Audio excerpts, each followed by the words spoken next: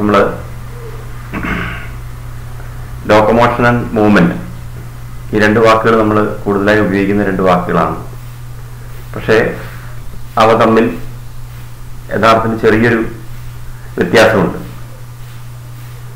അതായത് ജീവനുള്ളവയുടെ ഒരു ക്യാരക്ടറാണ് മൂവ്മെന്റ് എന്ന് പറയുന്നത്. ജീവനുള്ളവയ്ക്കെല്ലാം മൂവ് ചെയ്യാൻ പറ്റും, അല്ലെങ്കിൽ ചലിക്കാൻ കഴിയും. അപ്പോൾ നമ്മൾ മൂവ്മെന്റ് എന്ന് പറയുന്നത് ശരിക്കും മൂവ്മെന്റ് ഓഫ് പാർട്സ് ഓഫ് ബോഡിയാണ്. ശരീരത്തിന്റെ ഏതെങ്കിലും ഭാഗം ചലിക്കുന്നത് അതൊരു മൂവ്മെന്റാണ്. ഇപ്പം നമ്മൾ കൈ അനക്കുന്നതോ കാലനക്കുന്നതോ വിരലനക്കുന്നതോ കൺപീലികൾ അനക്കുന്നതോ ഇതെല്ലാം മൂവ്മെന്റാണ്.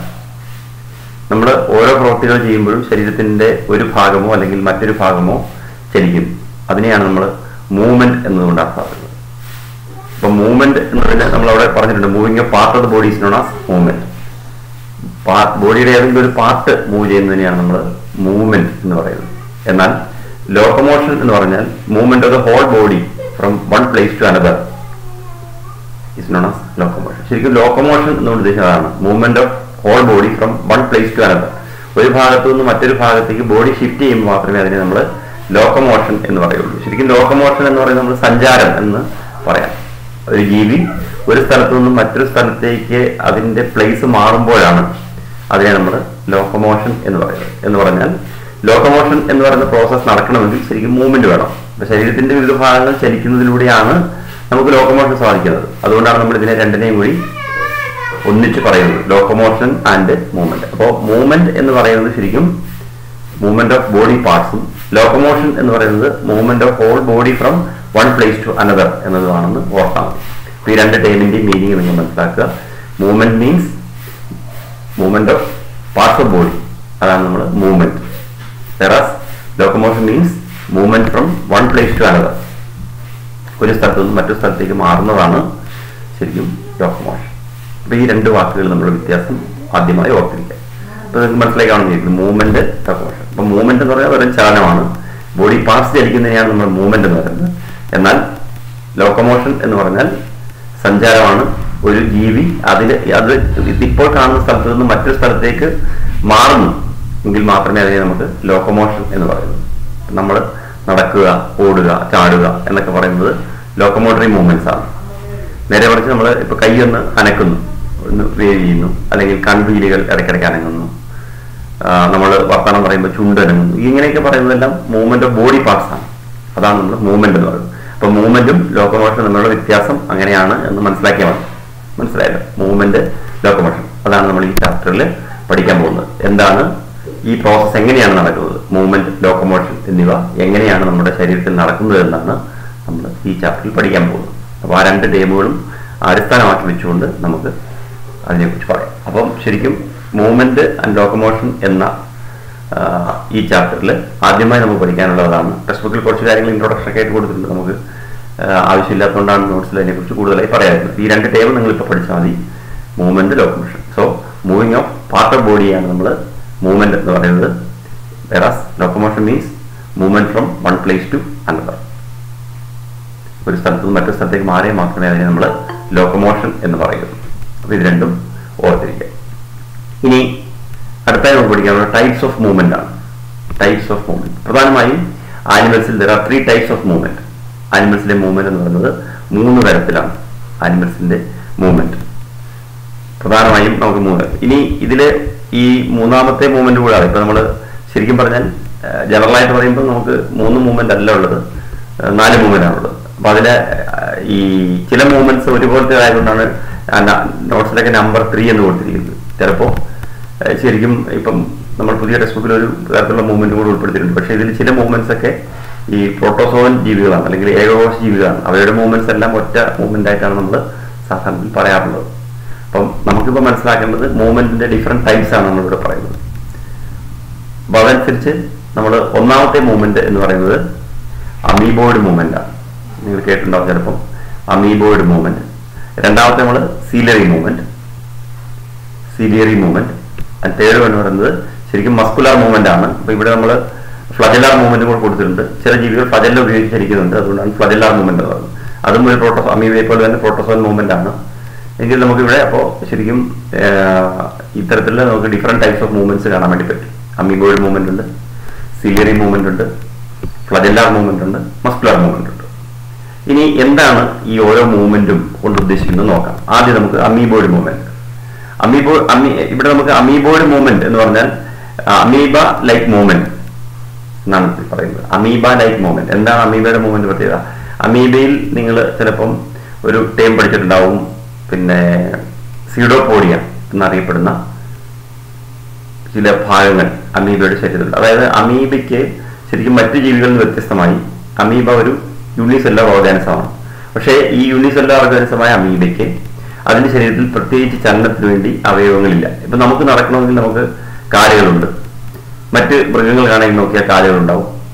ചില ജീവികൾക്ക് മൂവ്മെന്റിന് വേണ്ടി അവയ്ക്ക് ലോക്കോമോഷന് വേണ്ടിയുള്ളത് ചിറകുകളാണ്. ഇങ്ങനെ ഓരോ ജീവികൾക്കും ഓരോ തരത്തിലുള്ള ഓർഗനാണ്. പക്ഷെ അമീബയ്ക്ക് അത്തരത്തിലുള്ള ശരീരത്തിന് പുറത്ത് നിൽക്കുന്ന യാതൊരു തരത്തിലുള്ള അവയവങ്ങളും അമീബയുടെ ശരീരത്തിലില്ല. എന്നാൽ അവയ്ക്ക് സഞ്ചാരത്തിന് വേണ്ടി സഞ്ചരിക്കണം എന്ന് തോന്നുമ്പോൾ അല്ലെങ്കിൽ സഞ്ചരിക്കേണ്ട ആവശ്യം വരുമ്പോൾ അവയുടെ ശരീരത്തിൽ അതിന്റെ ലെഗ്സ് പ്രത്യക്ഷപ്പെടുന്നു. അതിനെയാണ് നമ്മൾ സീഡോപോഡിയ എന്ന് പറയുന്നത്. ശരിക്കും അതിന്റെ മലയാളത്തിലെ പേര് തന്നെ കപടപാദം എന്നാണ്. കപടപാദം എന്ന് പറഞ്ഞാൽ എപ്പോഴും ഉള്ള പാദങ്ങളല്ല അത്. ആ സമയത്ത് സഞ്ചരിക്കാൻ തുടങ്ങുമ്പോൾ അവയുടെ ശരീരത്തിൽ സൈറ്റോപ്ലാസം ആ ഭാഗത്തേക്ക് മൂവ് ചെയ്യുകയും, എങ്ങോട്ടാണോ ചലിക്കേണ്ടത് ആ ഭാഗത്തേക്ക് സൈറ്റോപ്ലാസം മൂവ് ചെയ്യുമ്പോൾ ആ സൈറ്റോപ്ലാസത്തിന്റെ മൂവ്മെന്റ് കൊണ്ട് ആ ഭാഗത്ത് അതിന്റെ ഔട്ടർ പ്ലാസ്മ മെംബ്രെയിൻ കുറച്ച് എക്സ്റ്റെൻഡ് ചെയ്യുന്നു. അതൊരു ലെഗായി കൊടുക്കുന്നു. അതിനെയാണ് നമ്മൾ സ്യൂഡോപോഡിയ എന്ന്. സ്യൂഡോ എന്ന് പറയുന്നത് നമ്മൾ പഠിച്ചിട്ടുണ്ട് ഫോൾസ് ആണ്. ഫോൾസ് പോഡിയ എന്ന് പറഞ്ഞാൽ ഫുട്ടാണ്. അപ്പോൾ ഫോൾസ് ഫുട്ട് എന്നുള്ളതാണ് സ്യൂഡോപോഡിയ എന്ന് പറയുന്നത്. അപ്പൊ അങ്ങനെയുള്ള മൂവ്മെന്റിനെയാണ് നമ്മൾ അമീബോയിഡ് മൂവ്മെന്റ് എന്ന് പറയുന്നത്. മൂവ്മെന്റ് ലൈക്ക് അമീബ, അമീബയെ പോലെ ചലിക്കുന്നതിനെയാണ് അമീബോയിഡ് മൂവ്മെന്റ് എന്ന് പറയുന്നത്. അതാണ് നമ്മൾ പറഞ്ഞത് amoeba like movement is known as amoeboid movement. This movement is with the help of cytoplasmic processes known as pseudopodia. Pseudopodia ആണ് ഇവിടെ ചലനത്തിന് സഹായിക്കുന്നത്. പക്ഷേ ഇവിടെ നമുക്ക് അമീബ ലൈക്ക് മൂവ്മെന്റ് എന്ന് പറഞ്ഞാൽ ഇത് അമീബയുടെ മാത്രം ചലനമല്ല. ഈ അമീബോയിഡ് സെൽസ് വേറെയുണ്ട്. അവയുടെ എല്ലാ മൂവ്മെന്റ് ഈ രൂപത്തിൽ തന്നെ ആയിരിക്കും. നമ്മുടെ ശരീരത്തിൽ പോലും അമീബോയിഡ് മൂവ്മെന്റ് ഉണ്ട്. അപ്പൊ ജനറലായിട്ട് പറയുമ്പോൾ മൂവ്മെന്റ് ലൈക്ക് അമീബ, അതിനെയാണ് നമ്മൾ അമീബോയിഡ് മൂവ്മെന്റ് എന്ന് പറയുന്നത്. അമീബോയിഡ് മൂവ്മെന്റിന് സഹായിക്കുന്ന പാർട്ടുകളെയാണ് നമ്മൾ സ്യൂഡോപോഡിയ എന്ന് പറയുന്നത്. So amoeboid movement means movement like amoeba with the help of pseudopodia. അങ്ങനെ ഓർക്കണം, movement like amoeba with the help of pseudopodia. Pseudopodia പോലെയുള്ള കപടപാദങ്ങൾ ഉപയോഗിച്ച് അമീബ ചലിക്കുന്നത് പോലെ ചലിക്കുന്നതിനെയാണ് നമ്മൾ അമീബോയിഡ് മൂവ്മെന്റ് എന്ന് പറയുന്നത്. അതിന് എക്സാമ്പിൾ പറഞ്ഞിട്ടുണ്ട് ഫാഗോസൈറ്റോസിസ് ബൈ ലൂക്കോസൈറ്റ്സ്. നമ്മുടെ ശരീരത്തിലെ ലൂക്കോസൈറ്റ്സ് നമ്മൾ പഠിച്ചിട്ടുണ്ട്. WBC, നമ്മുടെ ശരീരത്തിന്റെ പ്രതിരോധ സംവിധാനം നിർവഹിക്കുന്ന ലൂക്കോസൈറ്റ്സ് എന്നറിയപ്പെടുന്ന സെല്ലുകൾ അല്ലെങ്കിൽ WBC സെൽസ് നടത്തുന്ന ഫാഗോസൈറ്റോസിസ്. ഫാഗോസൈറ്റോസിസ് എന്ന് പറഞ്ഞാൽ വിഴുങ്ങി നശിപ്പിക്കാൻ പറയും. ഏതൊരു ജീവിയെയും നമ്മുടെ ശരീരത്തിൽ നിന്ന് രോഗാണുക്കളെ നശിപ്പിക്കാൻ വേണ്ടി ലൂക്കോസൈറ്റ്സ് അല്ലെങ്കിൽ WBC ചെയ്യുന്ന പ്രവർത്തനമാണ് നമ്മൾ ഫാഗോസൈറ്റോസിസ് എന്ന് പറയുന്നത്. അതായത് വിഴുങ്ങി നശിപ്പിക്കുക. അവരുടെ ഇപ്പോൾ ഒരു രോഗാണു നമ്മുടെ ശരീരത്തിലേക്ക് വരുമ്പോൾ ഈ അമീബോയിഡ് മൂവ്മെന്റ് ഉപയോഗിച്ചുകൊണ്ട് അതിനെ ചുറ്റും നിന്ന് ശരീരത്തിനുള്ളിലാക്കി വിഴുങ്ങിക്കളയുന്നു. അതാണ് ഫാഗോസൈറ്റോസിസ് നമ്മൾ ഉദ്ദേശിക്കുന്നത്. അത് അമീബോയിഡ് മൂവ്മെന്റ് എക്സാമ്പിൾ ആണ്. പിന്നെ migration of macrophages through tissues. നമ്മൾ ഈ കണക്റ്റീവ് ടിഷ്യൂവിൽ നമ്മൾ പഠിച്ചതാണ് ഈ മാക്രോഫേജസ് എന്ന് പറയുന്ന സെല്ലുകൾ. നമ്മുടെ സ്കിന്നിനടിയിലുള്ള മാക്രോഫേജസ് എന്നറിയപ്പെടുന്ന ചില സെല്ലുകളുണ്ട്. ഈ മാക്രോഫേജസും ശരിക്കും ടിഷ്യൂസിനകത്തോട് മൂവ് ചെയ്യുന്നത് ഈ തരത്തിലുള്ള മൂവ്മെന്റിലൂടെയാണ്. ഇപ്പോൾ അമീബോയിഡ് മൂവ്മെന്റ് കാണിക്കുന്ന സെല്ലുകൾക്ക് എക്സാമ്പിൾ ആണ് ഫാഗോസൈറ്റോസ് ഓഫ് ലൂക്കോസൈറ്റ്സും പിന്നെ migration of macrophages through tissues. ഇതൊക്കെ നമുക്കതിന് എക്സാമ്പിൾ ആയിട്ട് പറയാൻ വേണ്ടി പറ്റും. അപ്പൊ ഇത് രണ്ടുമാണ്. ഇതാണ് നമ്മൾ ഒന്നാമത്തെ മൂവ്മെന്റ് ആയിട്ട് ഓർത്തിരിക്കേണ്ടത്. So amoeboid movement means movement like amoeba with the help of cytoplasmic processes like pseudopodia. And this type of movement is shown by the leukocytes in phagocytosis and migration of the macrophages in tissues. ഇതൊക്കെ നമുക്ക് അതിന് example ആയിട്ട് പറയാൻ വേണ്ടി പറ്റും. അപ്പൊ നമുക്ക് ശരിക്കും അമീബോയിഡ് മൂവ്മെന്റ് എന്ന് പറയുന്നത് ഇത്രയും മാത്രമേ നിങ്ങൾ അതിനകത്ത് ഓർത്തിരിക്കുന്നത്. Amoeboid movements means movement with the help of pseudopodia. Amoeboid movement എന്ന് പറഞ്ഞാൽ അതാണ് ഉദ്ദേശിക്കുന്നത്. It is movement like amoeba with the help of pseudopodia. അല്ലെങ്കിൽ സൈറ്റോപ്ലാസ്മിക് പ്രോസസ്സാണ്. സൈറ്റോപ്ലാസ്മിക് പ്രോസസ് എന്ന് പറയുന്നത് കാരണം സൈറ്റോപ്ലാസമാണ് മൂവ് ചെയ്യുന്നത്. സെല്ലിനകത്തുള്ള സൈറ്റോപ്ലാസം മൂവ് ചെയ്തിട്ടാണ് ഈ സ്യൂഡോപോഡിയ ഡെവലപ്പ് ചെയ്യുന്നത് എന്നുള്ളത് കൊണ്ടാണ് അതിനെ നമ്മൾ ശരിക്കും സൈറ്റോപ്ലാസ്മിക് പ്രോസസ്സസ് എന്ന് പറയാൻ കാരണം. സ്യൂഡോപോഡിയ എന്ന് ഞാൻ പറഞ്ഞല്ലോ, അന്നേരം രൂപപ്പെടുന്നതാണല്ലോ, അതുകൊണ്ടാണ് അങ്ങനെ പറയുന്നത്. അപ്പൊ നമ്മൾ അതിന്റെ എക്സാമ്പിൾ കൊടുക്കുക. So amoeboid movement means movement like amoeba with the help of pseudopodia and it is phone by leucocytes and macrophages. രണ്ട് സെല്ലുകളാണ് എക്സാമ്പിൾ ആയിട്ട് പഠിക്കുന്നത്, ലൂക്കോസൈറ്റ്സും മാക്രോഫേജസ്. ഇനി രണ്ടാമത്തെ മൂവ്മെന്റ് ആണ് ciliary movement. That means movement with the help of cilia is known as ciliary movement.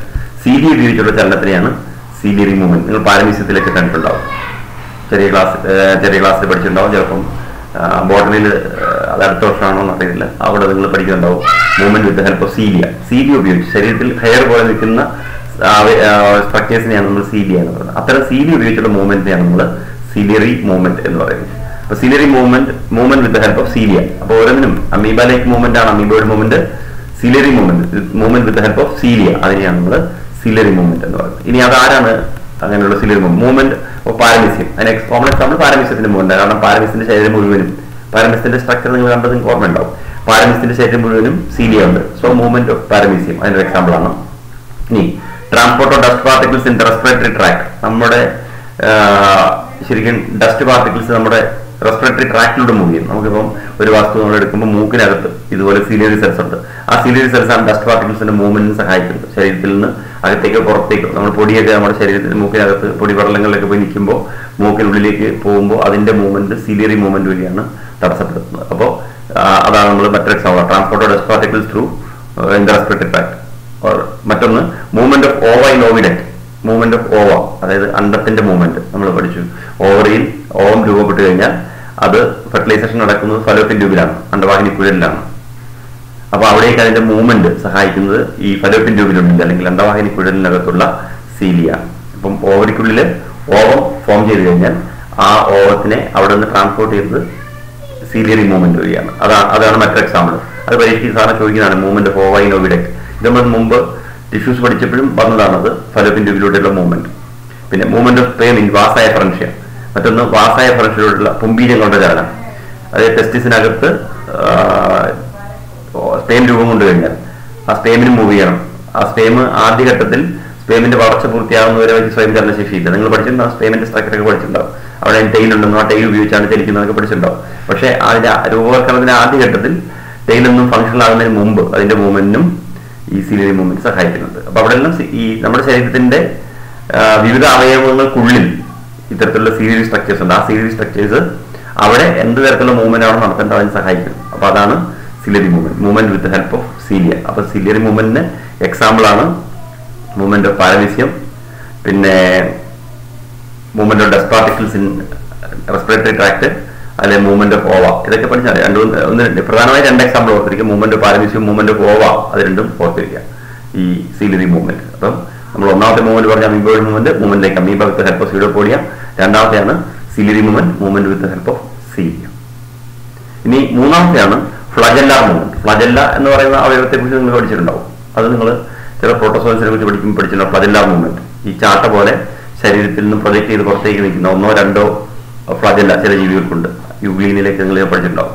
Movement with help of flagellum അനുസരിച്ച് ഉപയോഗിച്ചിരിക്കുന്നത്. Flagellum എന്ന് പറയുന്നത് അതിന്റെ ശരീരത്തിന്റെ സാധാരണ മുൻഭാഗത്തു നിന്ന് പുറത്തേക്ക് തള്ളി നിൽക്കുന്ന നീളമുള്ള രണ്ട് സ്ട്രക്ചേഴ്സ് ആണ്, ഒന്നോ രണ്ടോ സ്ട്രക്ചേഴ്സ്.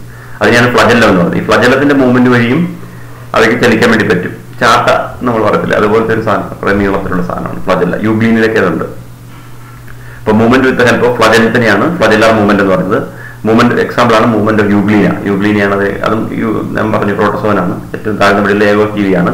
പിന്നെ movement of sperm in the female genital tract. അതാണ് മറ്റൊന്ന്. അവിടെ ഫ്ലജെല്ലം എന്ന് പറയുന്നത് അതിന്റെ ടെയിലാണ്, സ്പേമിന്റെ ടെയിലാണ്. അത് ഫീമെയിൽ റിപ്രൊഡക്റ്റീവ് ട്രാക്റ്റിലൂടെ മൂവ് ചെയ്യുന്നതും ഫ്ലജെല്ലാർ മൂവ്മെന്റ് വഴിയാണ്. അപ്പൊ നമ്മൾ മൂന്ന് മൂവ്മെന്റ് പറഞ്ഞു, amoeboid movement, ciliary movement, ഫ്ലജെല്ലാർ movement. Movement like amoeba with help of സ്യൂഡോപോഡിയാണ് amoeboid movement. Movement with help of cilia ആണ് ciliary movement. Movement with help of flagellum ആണ് ഫ്ലജെല്ലാർ മൂവ്മെന്റ്. അപ്പൊ അത് മൂന്ന് തരത്തിലുള്ള മൂവ്മെന്റ് ഓർപ്പിക്കുക. ഈ ലാസ്റ്റ് മൂവ്മെന്റ് ആണ് muscular movement. That means movement with help of muscles. അതാണ് നമുക്ക് ഇവിടെ പ്രധാനമായിട്ട് പഠിക്കാനുള്ളത്, movement with help of muscles. അതെങ്ങനെയാണെന്നാണ് നമ്മൾ ഈ ചാപ്റ്റർ പഠിക്കുന്നത്. കാരണം നമ്മൾ പഠിക്കുന്നത് ഹ്യൂമൻ സിസ്റ്റത്തെ കുറിച്ചാണ്. അപ്പൊ അതിന്റെ ബേസിക് ആയിട്ടുള്ള കുറച്ച് കാര്യങ്ങൾ മറ്റ് ജീവികളിലും ഇത്തരം മൂവ്മെന്റ് ഉണ്ട് എന്ന് സൂചിപ്പിക്കാൻ വേണ്ടിയാണ് നമ്മൾ ഈ മറ്റു മൂവ്മെന്റിനെ കുറിച്ച് പഠിച്ചത്. മനുഷ്യന്റെ movement with help of muscles ആണ്. മനുഷ്യൻ മാത്രമല്ല, ഉയർന്ന ജീവികളിലെല്ലാം മസ്കുലർ മൂവ്മെന്റ് ആണ്. അതിനെക്കുറിച്ചാണ് നമ്മൾ ഇനി പഠിക്കാൻ പോകുന്നത്. അപ്പോൾ നമ്മുടെ ശരീരത്തിൽ വിവിധ തരത്തിലുള്ള മൂവ്മെന്റ്സ് ഉണ്ട്.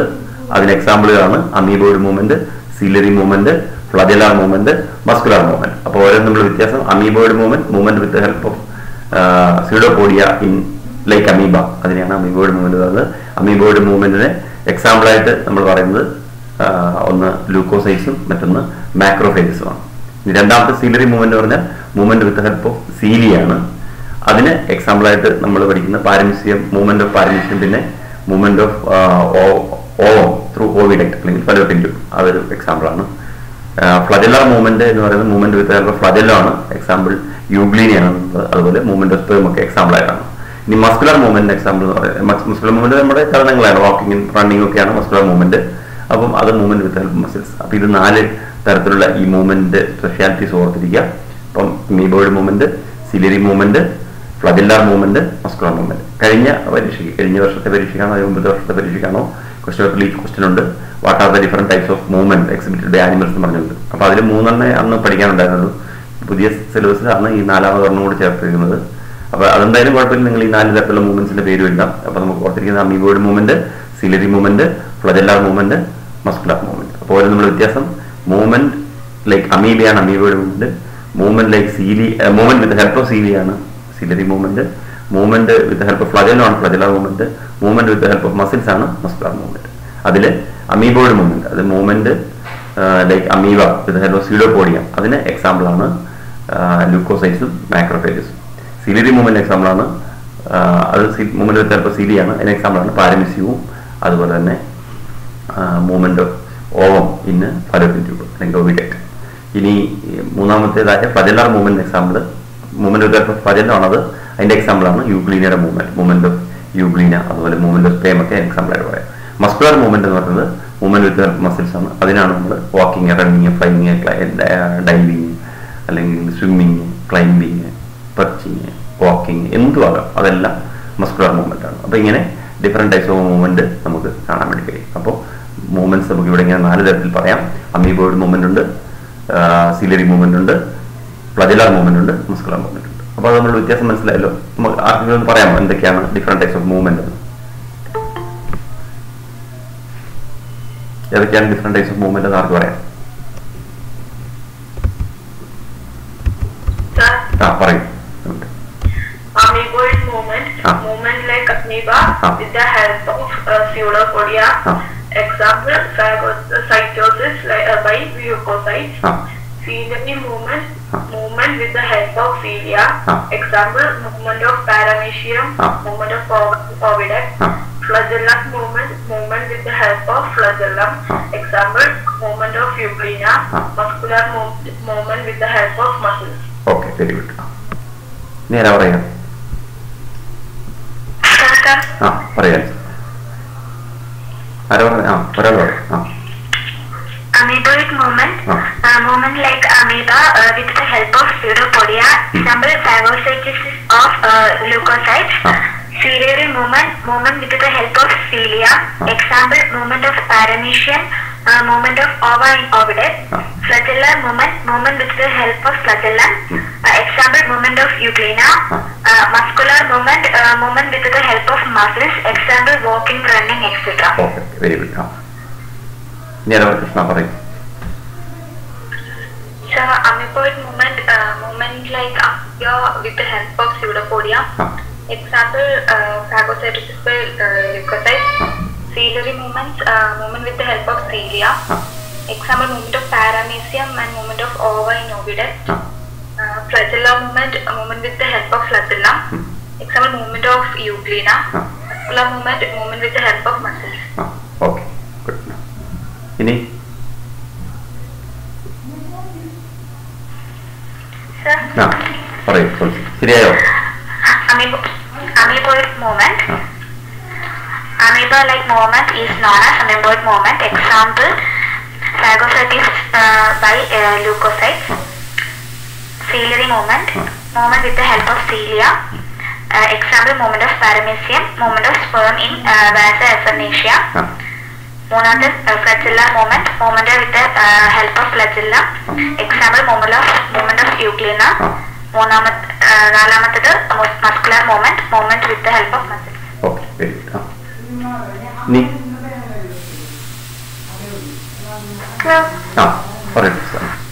Amoeboid movement, movement like amoeba with the help of pseudopodia. Example, phagocytosis by leukocytes. Ciliary movement with the help of cilia. Example, movement of paramecium, movement of ova and oviduct. Flagellar movement with the help of flagellum. Example, movement of euglena. Muscular movement with the help of muscles. Example, walking, running, etc.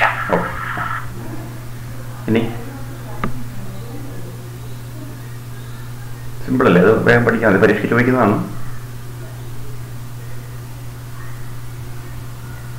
ആരാ പറയാ?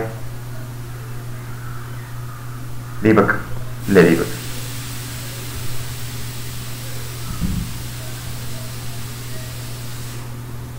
ദീപക് ഇല്ല. പറയും. Movement of amoeba with the help of pseudopodia. Example, phagocytosis by leukocytes. Ciliary movement with the help of cilia. Example, movement of paramecium. Flagellar movement with the help of flagella. Example, movement of euglena. Muscular movement with the help of muscles. അപ്പോൾ നമുക്കൊരു idea കിട്ടിയിട്ടുണ്ടാവുന്നു വരുന്നു. അപ്പോൾ ഇനി നമുക്ക് അടുത്തേക്ക് പോകാം. അപ്പോൾ ഇങ്ങനെ നമ്മൾ ഓർത്താൽ മതി, ഡിഫറെൻറ്റ് ടൈപ്സ് ഓഫ് മൂവ്മെന്റ് ഉണ്ട്. അപ്പോൾ അവിടെ നമ്മൾ amoeboid movement, ciliary movement, flagellar movement, muscular movement. അപ്പോൾ ഇതിന്റെ എല്ലാ മൂവ്മെന്റ്സിനേക്കാളും ഇമ്പോർട്ടൻ്റ് ആയിട്ടുള്ളത് മസ്കുലർ മൂവ്മെന്റ് തന്നെയാണ്. അതാണ് നമ്മൾ പഠിക്കാൻ പോകുന്നത്. അപ്പോൾ ലാസ്റ്റത്തെ 4ാമത്തേതാണ് മസ്കുലർ മൂവ്മെന്റ്. മസ്കുലർ മൂവ്മെന്റിന് എക്സാമ്പിൾ അവിടെ കൊടുത്തിട്ടുള്ള നിങ്ങളോർക്ക് എല്ലാം മസ്കുലർ മൂവ്മെന്റ് ആണ്. നമ്മുടെ ശരീരത്തിൽ നടക്കുന്ന മൂവ്മെന്റ്സ് എല്ലാം മസിൽ മൂവ്മെന്റ് ആണ്, മസിലിന്റെ സഹായത്തോടെ നടക്കുന്ന മൂവ്മെന്റ് ആണ്. അതുകൊണ്ടല്ല അതിനെല്ലാം മസ്കുലർ മൂവ്മെന്റ് ആണ്. അതിലിപ്പോൾ നമ്മൾ റണ്ണിങ് ആണെങ്കിലും വാക്കിംഗ് ആണെങ്കിലും ജമ്പിങ് ആണെങ്കിലും ഫ്ലൈയിങ് ആണെങ്കിലും സ്വിമ്മിങ് ആണെങ്കിലും എല്ലാം മസ്കുലർ മൂവ്മെന്റ്സ് ആണ്. അപ്പോൾ അതെങ്ങനെയാണ് നടക്കുന്നത് എന്നാണ് നമ്മളിവിടെ പഠിക്കുന്നത്. അതിന് ആദ്യം നമ്മൾ മസിലുകളെ കുറിച്ച് മനസ്സിലാക്കാം. അപ്പോൾ ആദ്യം അതിനെക്കുറിച്ചാണ് പറഞ്ഞത്. എന്താണ് മസിൽ? നമ്മൾ നേരത്തെ ടിഷ്യൂസിനകത്ത് നമ്മൾ മസിലുകളെ കുറിച്ച് കുറേ കാര്യങ്ങൾ മനസ്സിലാക്കിയിട്ടുണ്ട്. ഇവിടെ നമ്മൾ അത് കുറച്ചും കൂടെ വിശദമായി അത് മൂവ്മെന്റിനെയും കൂടി എങ്ങനെ ഹെൽപ്പ് ചെയ്യുന്നത് മനസ്സിലാക്കാൻ വേണ്ടിയാണ് അതിന്റെ അൾട്രാ ഡീറ്റെയിൽസ് അല്ലെങ്കിൽ വളരെ എന്താ പറയുക അതിന്റെ അടിസ്ഥാന സ്ട്രക്ചർ വരെ നമ്മൾ പഠിക്കാൻ പോവുകയാണ്. അപ്പോൾ മസിൽ നമുക്ക് നോക്കാം. Muscle is A specialised tissue of മീസോഡെർമൽ origin.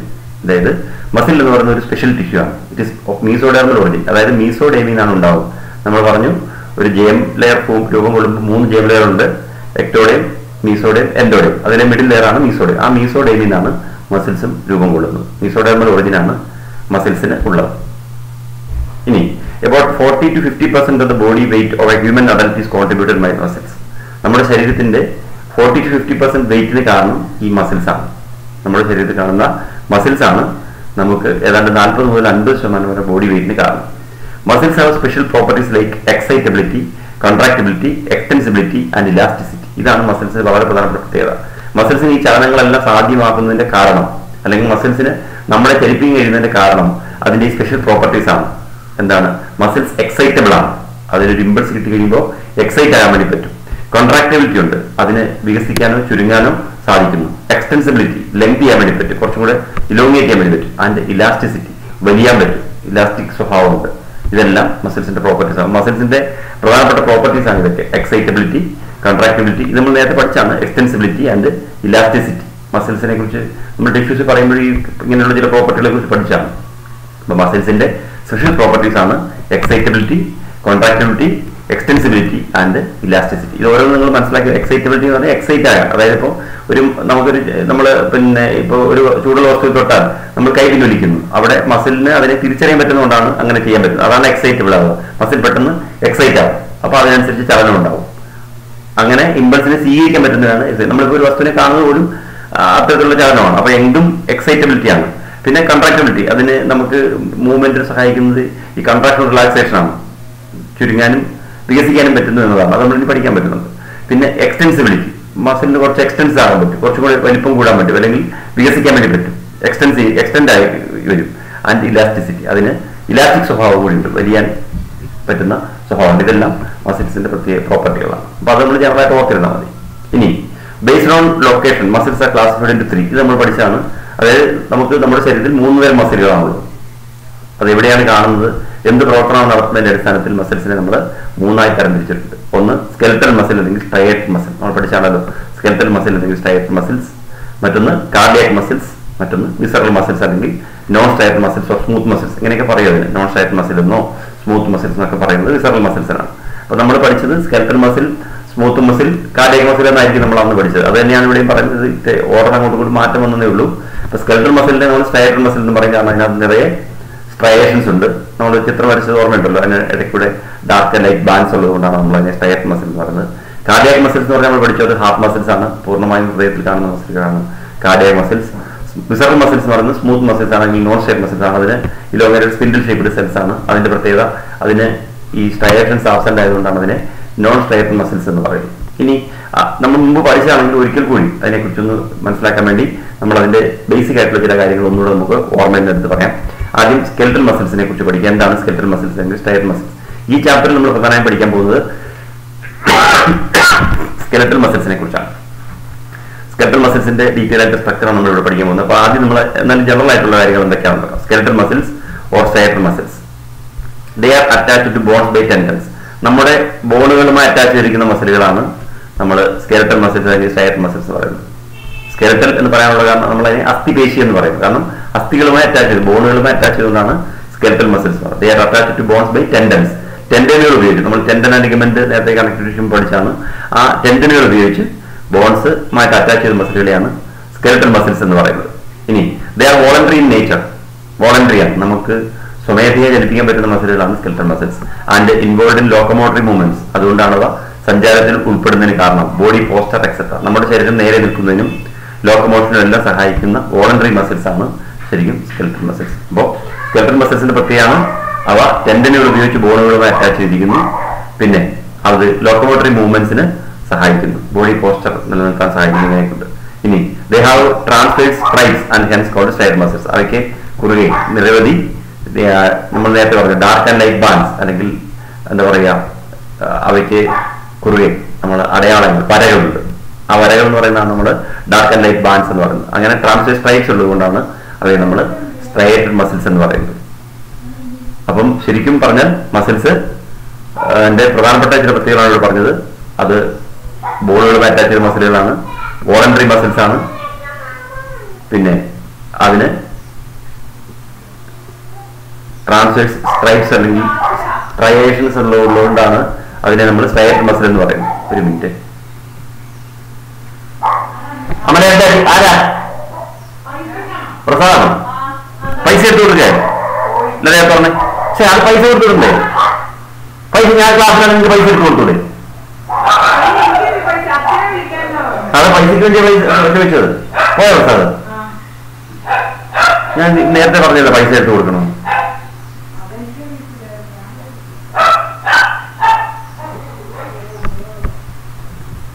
അപ്പോൾ നമ്മൾ സ്കെലറ്റൽ മസിൽ എന്ന് പറഞ്ഞതിന്റെ പ്രത്യേകതയാണ് അത് ബോണുമായി അറ്റാച്ച് ചെയ്ത മസിലുകളാണ്, വോളണ്ടറി മസിൽസ് ആണ്. അതുപോലെ അവയ്ക്ക് സ്ട്രയേഷൻസ് ഉണ്ട്. അപ്പോൾ നമ്മൾ ചുരുക്കി ഇങ്ങനെ പഠിച്ചാൽ മതി. ഇത് നമ്മൾ നേരത്തെ പഠിച്ചത് കുറച്ച് നോട്ടിൽ അങ്ങനെ കൊടുത്തിരിക്കുന്നത് നിങ്ങളിങ്ങനെ എളുപ്പത്തിൽ പഠിക്കാം. എന്താണ് അറ്റാച്ച്ഡ് ബോൺസ്, അത് പ്രധാനപ്പെട്ടാണ്. സ്കെലറ്റൽ മസിൽ എന്ന് പറയുന്നത് കാരണം ബോണുകളും അറ്റാച്ച് ചെയ്താണ്, അപ്പോൾ അത് പഠിക്കണം.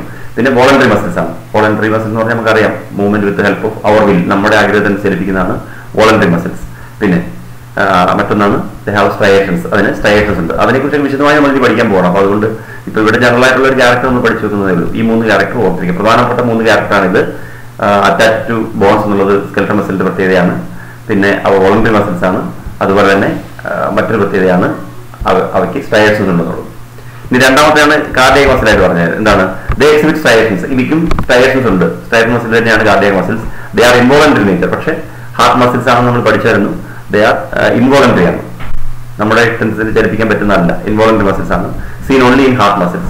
ഹൃദയത്തിൽ മാത്രം കാണുന്ന മസിലുകളാണ് അവ. അതുകൊണ്ടാണ് നമ്മളവയെ ഹാർട്ട് മസിൽസ് എന്ന് പറയുന്നത്. പിന്നെ they are ഇന്നവേറ്റഡ് by autonomic nervous system. Autonomic nervous സിസ്റ്റമാണ് അവയെ കൺട്രോൾ ചെയ്യുന്നത്. അപ്പൊ ഇതാണ് നമ്മുടെ കാർഡിയക് മസിൽസിന്റെ പ്രത്യേകത. അപ്പോൾ കാർഡിയക് മസിൽസ് അതേപോലെ അതായത് സ്കെലറ്റൽ മസിൽസിന്റെ ഒരു പ്രത്യേകത അതിനുണ്ട്. എന്താണ് സ്ട്രയേഷൻസ് ഉണ്ട് എന്നുള്ളത് സ്കെലറ്റൽ മസിലിന്റെ പ്രത്യേകമാണ്. പക്ഷെ അതേസമയം സ്കെലറ്റൽ മസിൽസിന്റെ പ്രത്യേകത ഇൻവോളണ്ടറി ആണ്. ഇവ സ്കെലറ്റൽ മസിൽ വോളണ്ടറി ആയിരുന്നു, ഇത് ഇൻവോളണ്ടറി മസിൽസ് ആണ്. പിന്നെ skeletal muscles attached to bones ആണ്, ഇത് സീൻ ഇൻ ഹാർട്ട് മസിൽസ്, ഹൃദയത്തിൽ മാത്രമേ കാണുന്നുള്ളൂ. പിന്നെ ഓട്ടോണമസ് നെർവസ് സിസ്റ്റമാണ് ഇതിനെ കൺട്രോൾ ചെയ്യുന്നത്, അതിന്റെ ഫംഗ്ഷണൽ പ്രോപ്പർട്ടിയാണ്. അപ്പൊ അതൊന്നും നമുക്ക് ഇവിടെ ഇമ്പോർട്ടൻ്റ് അല്ല. ഇവിടെ നിങ്ങൾ വ്യത്യാസം പറയുമ്പോൾ സ്കെലറ്റൽ മസിലും കാർഡിയക് മസിലിനുള്ള വ്യത്യാസം പറയുമ്പോൾ ഓർത്തിരുന്നാൽ മതി. Skeletal muscle attached to bones ആണ്, cardiac muscles R heart muscles.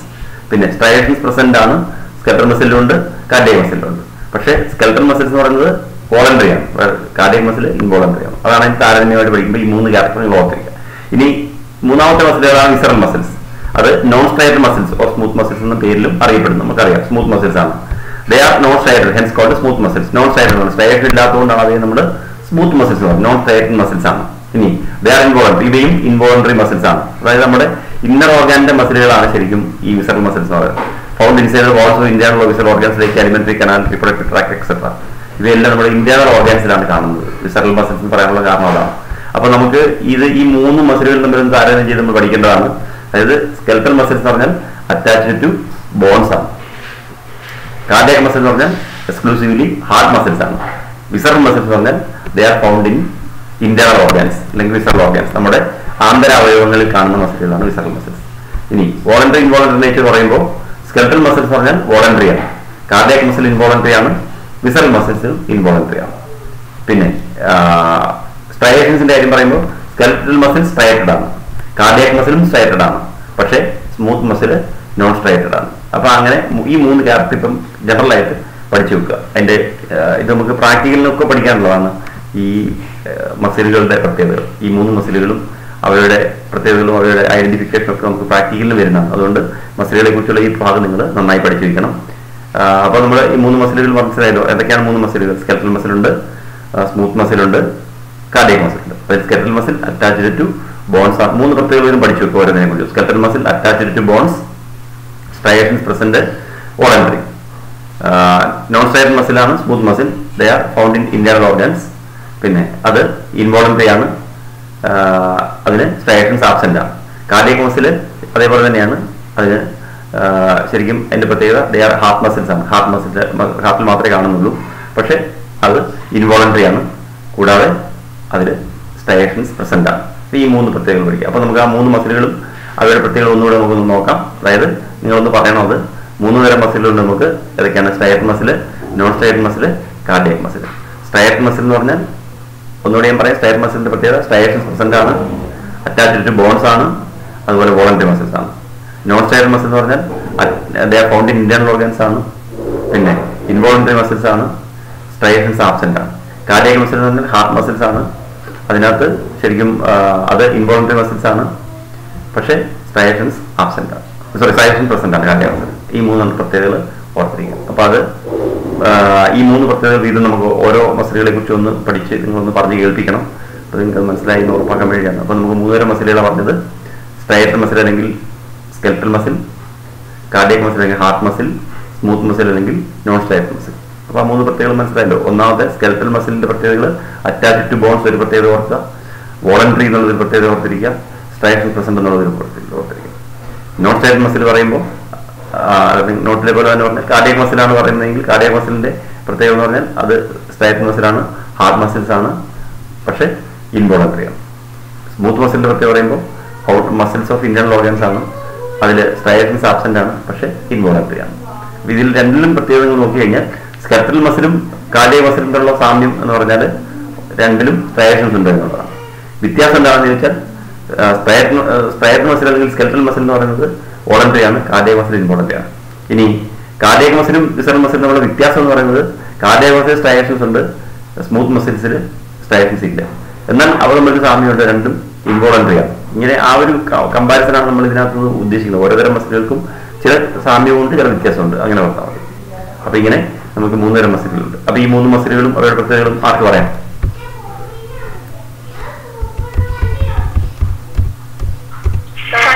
പറയും, ഒരാൾ പറയും. പറഞ്ഞോ നാൻസി. ആരാ പറഞ്ഞ? MLD ആണ്. പറയും. Skeletal muscles or striated muscles, striations are present. They are attached to the bone, and they are voluntary. Visceral muscles or smooth muscles, striations are absent.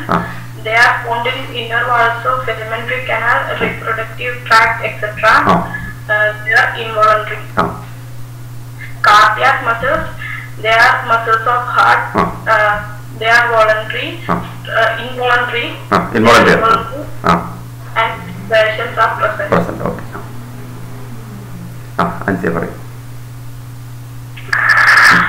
Skeletal muscles are attached to bones by tendons.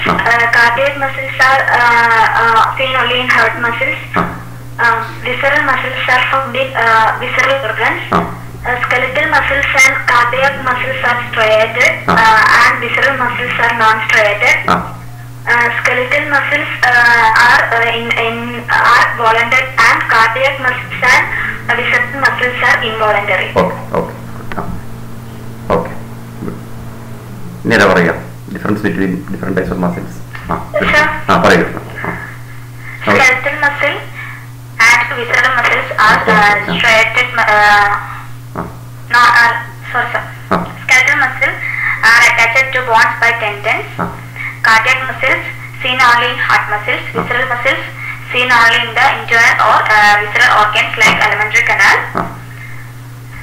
Skeletal muscles are striated muscles. Cardiac muscle and visceral muscles are non-striated. Cardiac muscle is striated. Striated muscle. Skeletal muscles are also known as striated muscles. Visceral muscles are also known as smooth muscles.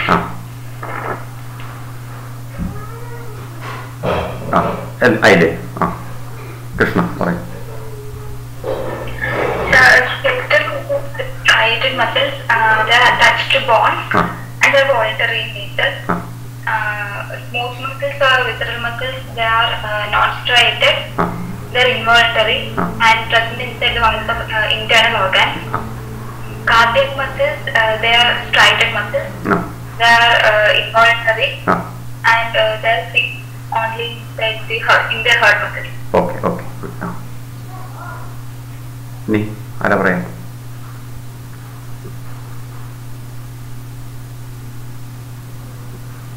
Sanjay le.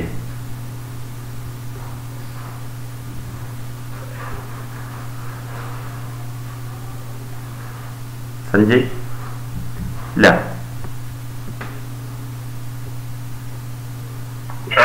Paraya Sanjay.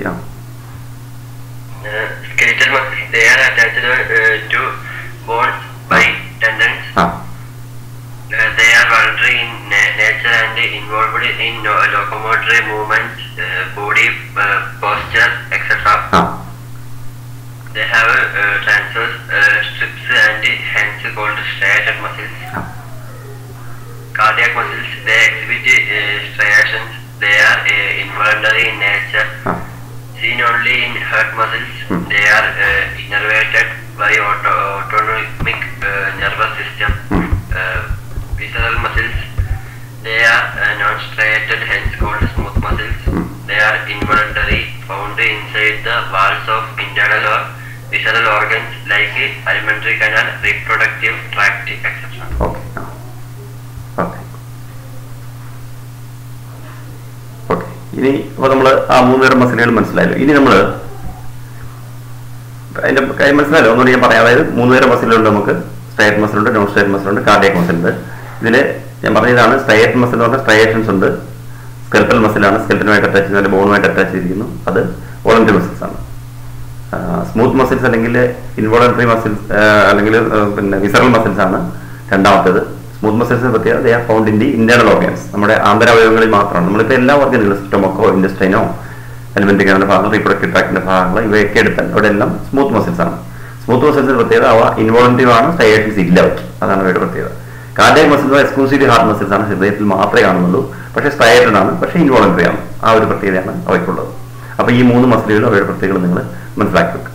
ഇനി നമ്മൾ ഈ മസിലുകളുമായി ബന്ധപ്പെട്ട ഇനി നമ്മൾ പഠിക്കാൻ പോകുന്ന skeletal മസിലുകളെ കുറിച്ച് മാത്രമാണ്. കാരണം മൂവ്മെന്റിനെ ഏറ്റവും കൂടുതൽ സഹായിക്കുന്നത് ഈ സ്കെൽറ്റൽ മസിൽസ് ആണ്. അപ്പോൾ എന്തൊക്കെയാണ് സ്കെൽറ്റൽ മസിലുമായി ബന്ധപ്പെട്ട ചില ടേമുകളാണ് നമ്മൾ പറയാൻ പോകുന്നത്. അപ്പോൾ ഇത് ചില ടേമുകളൊന്നും നിങ്ങളുടെ ടെക്സ്റ്റ് ബുക്കിൽ ഇപ്പോൾ ഉണ്ടാവില്ല, അത് നിങ്ങൾക്ക് മനസ്സിലാക്കാൻ വേണ്ടി പറയുന്നേ ഉള്ളൂ. അപ്പോൾ എന്തൊക്കെയാണ് സ്ട്രക്ചർ ഓഫ് ഇതിൽ പഠിക്കേണ്ടത് ഞാൻ പറയാതെ മാത്രം നിങ്ങൾ പഠിച്ചാൽ മതി, ബാക്കി നമ്മൾ മനസ്സിലാക്കിയാൽ മതി. മനസ്സിലാക്കാൻ വേണ്ടി പറയുന്നതാണ്. ഒന്നാമത് സ്ട്രക്ചർ ഓഫ് സ്കെൽറ്റൽ മസിൽ. അപ്പോൾ എന്തൊക്കെയാണ്? ഒന്ന് belly, central bulged portion of skeletal muscle is called belly. ഓരോ സ്കെൽറ്റൽ മസിലിനും അതിനൊരു സെൻട്രൽ ബൾജ്ഡ് പോർഷൻ ഉണ്ട്, അതിനെയാണ് നമ്മൾ ബെല്ലി എന്ന് പറയുന്നത്. ഇപ്പൊ നിങ്ങൾ കണ്ടിട്ടുണ്ടോ, ഇപ്പോൾ മൃഗങ്ങളുടെയൊക്കെ ആണെങ്കിൽ തന്നെ അല്ലെങ്കിൽ നമ്മുടെ ആണെങ്കിൽ തന്നെ കൈയുടെയൊക്കെ ഈ സെൻട്രൽ പോർഷനിൽ നമ്മൾ കുറച്ച് ബൾജ്ഡ് പോർഷൻ കാണും. അത് നമ്മളിപ്പോൾ നമ്മുടെ മസിലുകൾ എടുത്തു നോക്കി കഴിഞ്ഞാൽ നമ്മൾ ഇപ്പോൾ ഒരു മസിലിന്റെ ചിത്രമൊക്കെ നിങ്ങൾ കണ്ടിട്ടുണ്ടാവുമല്ലോ. അത്തരം സമയത്ത് അതിന്റെ സെൻട്രൽ പോർഷനിൽ അല്പം ബൾജിങ് ആണ്. ആ ഭാഗത്തിനാണ് നമ്മൾ ബെല്ലി എന്ന് പറയുന്നത്. ഇപ്പൊ ഉദാഹരണത്തിന് നമ്മൾ ഒരാളുടെ കയ്യട, ഇപ്പൊ നമ്മളിപ്പോ ഇങ്ങനെ കയ്യട ഇവിടെ എടുത്തു കഴിഞ്ഞാൽ ഈ ഭാഗത്ത് പൊതുവെ കുറച്ച് മസിൽ ഇങ്ങനെ പൊങ്ങി നിൽക്കുന്ന ആ ഭാഗത്തിന്, അത് ഓരോ മസിലുകളായിട്ട് എടുത്ത് നോക്കുമ്പോഴും ആ മസിലിന്റെ സെൻട്രൽ പോർഷൻ അല്പം ബൾജഡ് പോർഷൻ ഉണ്ടാവും. ആ ഭാഗത്തിനെയാണ് നമ്മൾ ബെല്ലി എന്നുകൊണ്ട് ഉദ്ദേശിക്കുന്നത്. പിന്നെ മറ്റൊന്ന് പോയിന്റ് ഓഫ് ഒറിജിൻ ആണ്. പോയിന്റ് ഓഫ് ഒറിജിൻ എന്ന് പറയുന്നത് the end of muscle which is attached to the immovable bone is called point of origin. ഓരോ മസിലുകളുടെയും ഒരഗ്രം ശരിക്കും ബോണുമായിട്ട് അറ്റാച്ച്ഡ് ഉണ്ടാവും, ചലിക്കാത്ത ഒരു ബോണുമായിട്ട് അറ്റാച്ച്ഡ് ഉണ്ടാവും. അതായത് ഒരു ഭാഗം മാത്രമേ ചലിക്കുള്ളൂ, മറുഭാഗം എവിടെയെങ്കിലും ഇമ്മൂവബിൾ ബോണുമായിട്ട് അറ്റാച്ച്ഡ് ഉണ്ടാവും. ഓരോ മസിലുകളും അങ്ങനെയാണ്. മസിലിന്റെ ഒരു ഭാഗം ചലിക്കുന്ന ഭാഗം, മറ്റൊരു ഭാഗം ഇമ്മൂവബിൾ ബോണുമായിട്ടാണ് അറ്റാച്ച്. ആ ഭാഗത്തെയാണ് ഈ പോയിന്റ് ഓഫ് ഒറിജിൻ എന്ന് പറയുന്നത്. അതൊക്കെ അത് ജനറലായിട്ട് ടേമുകൾ മാത്രമാണ്, നമുക്കതിന് വലിയ ഇമ്പോർട്ടൻസ് ഇല്ല. ഇനി point of insertion, the end of muscle which is attached to the movable bone is called point of insertion. അതായത് ഏത് ചലിക്കുന്ന ബോണുമായിട്ട് അറ്റാച്ച് ചെയ്ത ഭാഗത്തിനാണ് പോയിന്റ് ഓഫ് ഇൻസേർഷൻ എന്ന് പറയുന്നത്. അപ്പൊ അതാണ് നമ്മൾ വ്യത്യാസം. പോയിന്റ് ഓഫ് ഒറിജിൻ എന്ന് പറയുന്നത് ഇമ്മൂവബിൾ ബോണുമായിട്ട് അറ്റാച്ച് ചെയ്ത അഗ്രവും, പോയിന്റ് ഓഫ് ഇൻസേർഷൻ എന്ന് പറയുന്നത് മൂവബിൾ ബോണുമായിട്ട് അറ്റാച്ച് ചെയ്ത ഭാഗമാണ്. അപ്പൊ അങ്ങനെ ഓരോ ബോണുകൾക്കും രണ്ട് ഭാഗങ്ങളുണ്ടെന്ന് അർത്ഥം. ഒന്ന് നമുക്ക് ഇവിടെ വേണ്ടി പഠിക്കാൻ പരീക്ഷയ്ക്ക് വേണ്ടി പ്രാധാന്യമില്ല, ആ ടേമുകൾ നിങ്ങൾ മനസ്സിലാക്കാൻ. ഇനി ഫേസിക്കിൾസ് എന്ന് പറയുന്നതാണ്. Skeletal muscles is made of A number of muscle bundles called ഫേസിക്കിൾ. അത് പഠിക്കേണ്ടതാണ്. എന്താണ് ഫേസിക്കിൾസ് എന്ന് പറയുന്നത്? The skeletal muscle is made up of a number of muscle bundles called fascicles. അത് കുറേ മസിൽ ബണ്ടിലുകൾ ചേർന്നതാണ് ഫേസിക്കിൾസ് എന്ന് പറയുന്നത്. ഓരോ സ്കെൽറ്റൽ മസിൽ നോക്കുമ്പോൾ നമ്പർ ഓഫ് മസിൽ ബണ്ടിൽസ് ചെയ്യുന്നതാണ്. അതിനെയാണ് നമ്മൾ ഫേസിക്കിൾസ് എന്ന് പറയുന്നത്. അപ്പൊ അവിടെ അതിനൊരു ഉദാഹരണം പറഞ്ഞു. ഇപ്പൊ നിങ്ങളെ ടെക്സ്റ്റ് ബുക്കിൽ തന്നെ ഒരു ചിത്രം താഴെ, ഫേസിക്കിൾസിന്റെ ഒരു ചിത്രം താഴെ കൊടുത്തിട്ടുണ്ട്. നിങ്ങൾ നോക്കിക്കഴിഞ്ഞാൽ അറിയാം. നമ്മളിപ്പം അതിനകത്ത് ആ ഫേസിക്കിൾസിന്റെ ചിത്രമാണ് കണ്ടല്ലോ. അവിടെ പുസ്തകത്തിലോ അല്ലെങ്കിൽ നോട്ടിലോ കൊടുത്തിട്ട് ചിത്രം നോക്കുക. ഫേസിക്കിൾ മസിൽ ബണ്ടിൽ എന്ന് കൊടുത്തിട്ടുണ്ട്. നമ്മളിപ്പോ കുറച്ച് PVC പൈപ്പുകൾ, ഒരേ വലിപ്പമുള്ള അല്ലെങ്കിൽ ചെറിയ വ്യത്യാസമുള്ള PVC പൈപ്പുകൾ കുറെ എണ്ണം കൂട്ടിച്ചേർത്ത് വെക്കുന്ന ഏരിയ. അപ്പൊ ആ ഓരോ പൈപ്പുകളും ശരിക്കും പറഞ്ഞാൽ ഓരോ മസിൽ ബണ്ടിലായിട്ട് കണക്കാക്കുക. അപ്പൊ അതിൽ 10-20 മസിൽ പൈപ്പുകൾ നമ്മൾ ഒന്നിച്ച് കൂട്ടിക്കെട്ടുമ്പോൾ അതിനെ എല്ലാം ഒന്നിച്ച് നിൽക്കുന്നു. ആ ഒന്നിച്ച് നിൽക്കുന്ന ഭാഗത്തെയാണ് നമ്മൾ ഫേസിക്കിൾസ് എന്ന് പറയുന്നത്. PVC പൈപ്പുകൾ എന്ന് പറയാനുള്ള കാരണം ചിത്രത്തിൽ കണ്ട പൈപ്പുകൾ പോലെ ഒന്നുമില്ല, ആ രീതിയിലാണ് അതിന്റെ അറേഞ്ച്മെന്റ്. അപ്പൊ നമ്മൾ മസിലുകൾ എന്ന് പറയുന്നത് എപ്പോഴും ഒറ്റയ്ക്കൊറ്റയ്ക്കല്ല കാണുന്നത്. മസിൽ ഫൈബറുകൾ എന്ന് പറയുന്നത് പലപ്പോഴും കുറെ മസിൽ ഫൈബറുകൾ ഒന്നിച്ച് ചേർന്നാണ് കാണുന്നത്. അപ്പൊ അങ്ങനെ ഒരു കൂട്ടം മസിൽ ഫൈബറുകൾ ഒന്നിച്ച് ചേർത്ത് വരുന്ന ഒരു ടേമാണ് ഫേസിക്കിൾ എന്ന് പറയുന്നത്. ആ ഫേസിക്കിൾ എന്നുള്ള ടേം നിങ്ങൾ പരീക്ഷയ്ക്കും ഓർത്തിരിക്കേണ്ട വാക്കുകളാണ്. അത് നിങ്ങൾ നോട്ട് ചെയ്തോണം, നോട്ടിലൊന്ന് മാർക്ക് ചെയ്യുക. ഫേസിക്കിൾസ് എന്ന് പറഞ്ഞാൽ skeletal muscles is made up of A number of muscle bundles called ഫേസിക്കിൾസ്. Skeletal മസിലിലെ muscle ബണ്ടിലുകളെയാണ് നമ്മൾ ഫേസിക്കിൾസ് എന്ന് പറയുന്നത്. ഇനി അതിനകത്ത് മറ്റൊരു വാക്കാണ് ഫേഷ്യ എന്ന്. ഫേഷ്യ എന്ന് പറഞ്ഞാൽ ഫേസിക്കിൾസ് are held together by A common connective tissue called fascia. അതായത് ഇങ്ങനെ കുറെ മസിലുകൾ ഒന്നിച്ച് വരുമ്പോൾ അവയെല്ലാം പരസ്പരം ചേർത്ത് നിർത്തുന്ന കണക്റ്റീവ് ടിഷ്യൂ ലെയറിനെയാണ് ഫേഷ്യ എന്ന് പറയുന്നത്. അപ്പൊ ഈ രണ്ട് ടേമുകളും ഓർത്തിരിക്കുക. ഒന്ന് ഫേസിക്കിൾസ്, മറ്റൊന്ന് ഫേഷ്യ. അപ്പൊ മസിൽ ബണ്ടിലുകളെയാണ് നമ്മൾ ഫേസിക്കിൾസ് പറയുന്നത്. ഈ മസിൽ ബണ്ടിലിനകത്തുള്ള മസിലുകളെ തമ്മിൽ ചേർത്ത് നിർത്തുന്ന കണക്റ്റീവ് ടിഷ്യൂ ലെയറാണ് ഫേഷ്യ എന്ന് പറയുന്നത്. അതാണ് ഇത് നമ്മുടെ വ്യത്യാസം. ഇപ്പൊ ഫേസിക്കിൾസ്, ഫേഷ്യ, ആ രണ്ട് ടേമുകളും ഓർത്തിരിക്കുക. ഇത് മുമ്പ് ചോദിച്ചിട്ടുണ്ട് പരീക്ഷയ്ക്ക്, 1 മാർക്കിലൊക്കെ ചോദിച്ചിട്ടുള്ളതാണ് ഫേസിക്കിൾസ്. അപ്പൊ skeletal muscles are made up of number of muscle bundles called fascicles, and fascicles are held together by a common connective tissue layer called fascia. ഇപ്പൊ ഞാൻ പറഞ്ഞ ഇത്രയേ ഉള്ളൂ. അത് നിങ്ങൾക്ക് മനസ്സിലാക്കാൻ വേണ്ടി പറയുകയാണെങ്കിൽ ഞാൻ നേരത്തെ പറഞ്ഞത് PVC പൈപ്പുകൾ ഇങ്ങനെ ഓരോ PVC പൈപ്പുകൾ ഓരോ മസിൽ ബണ്ടിലായി കണക്കാക്കിയാൽ അവയെല്ലാം കൂടി ചേർന്ന് വരുമ്പോൾ ഒന്നിച്ചടക്കി പറഞ്ഞ പേരാണ് ഫേസിക്കിൾസ്. അതേ നമ്മൾ പിന്നെ മാറിപ്പോയിരിക്കാൻ വേണ്ടി ഒരു വള്ളി കൊണ്ട് അതിനെ തമ്മിൽ ചേർത്ത് കെട്ടുമ്പോൾ ആ വള്ളി, അതിനെ ചേർത്ത് നിർത്തുന്ന ആ വള്ളിയാണ് നമ്മൾ എന്ത് പറയുന്നത്, ഫേഷ്യ എന്ന് പറയുന്നത്. ഇപ്പൊ നമ്മളൊരു കയർ കൊണ്ടോ അല്ലെങ്കിൽ ഒരു കമ്പി കൊണ്ടോ അതിനെ കെട്ടി വെക്കുന്നതായിരിക്കും. ആ കെട്ടി വെക്കുന്ന കമ്പി അല്ല അതിനെ ചേർത്ത് നിർത്തുന്ന ഭാഗം, അതിനെയാണ് നമ്മൾ ശരിക്കും അത് മൊത്തത്തിലുണ്ടാവും. നമ്മളിപ്പോൾ കമ്പി കൊണ്ട് കെട്ടുമ്പോൾ ഒരു ഭാഗത്ത് നമ്മൾ മസിലാകുമ്പോൾ അങ്ങനല്ല, അതിനെ മൊത്തം പൊതിഞ്ഞുകൊണ്ടാണ്, ആ ബണ്ടിലിനെ മൊത്തം പൊതിഞ്ഞുകൊണ്ടിരിക്കുകയാണ്. അതിനെയാണ് നമ്മൾ ഫേഷ്യ എന്ന് പറയുന്നത്. മനസ്സിലായല്ലോ? അപ്പോൾ നമ്മൾ ഫേസിക്കിൾസും ഫേഷ്യയും മനസ്സിലായല്ലോ. ഇനി മറ്റൊന്ന് സാർക്കോലെമ്മ, പ്ലാസ്മ മെംബ്രെയിൻ മസിൽ ഫൈബർ. ഓരോ മസിൽ ഫൈബറിനും ഒരു പ്ലാസ്മ മെംബ്രെയിൻ ഉണ്ട്. നമ്മൾ സാധാരണ സെല്ലുകൾ പോലെയാണ് മസിൽ ഫൈബറുകൾ. അപ്പൊ മസിൽ ഫൈബറുകളുടെ പുറമെ കാണുന്ന മെംബ്രെയിനെയാണ് സാർക്കോലെമ്മ എന്ന് പറയുന്നത്. മസിലിന്റെ എല്ലാ ടേമുകളെയും നമ്മൾ സാർക്കോ ചേർത്താണ് പറയുക. അപ്പൊ മസിലിനകത്തുള്ള മെംബ്രെയിനാണ്, മസിലിന്റെ മെംബ്രെയിനാണ് പ്ലാസ്മ മെംബ്രെയിൻ എന്ന് പറയുന്നത്. സോറി, സാർക്കോ ലെമ്മ എന്ന് പറയുന്നത്.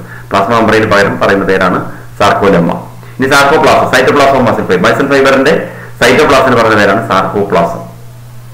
സാർക്കോ എന്ന വാക്ക് പുറത്താണ്, സാർക്കോപ്ലാസം, സൈറ്റോപ്ലാസം, സാർക്കോപ്ലാസം. ഇനി സിൻസീഷ്യം.